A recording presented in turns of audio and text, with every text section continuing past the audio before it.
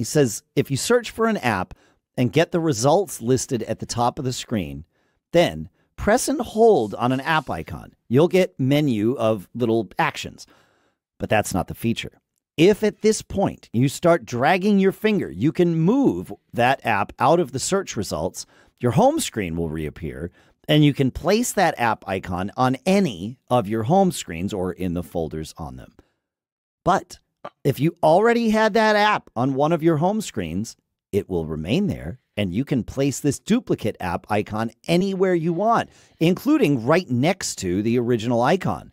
This confused me at first because I thought dragging the app had removed it from its usual spot.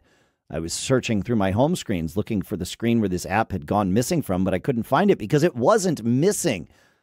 This does not work if you start your search from the lock screen. Makes sense. He says, I suppose this could be useful if you wanted to create different screens for use with different focus modes and yet have the same app in both. But if you need to remove one, remember to remove from the home screen rather than deleting the app. Yes, there you go. Good advice. Whoops. Yeah, don't get caught.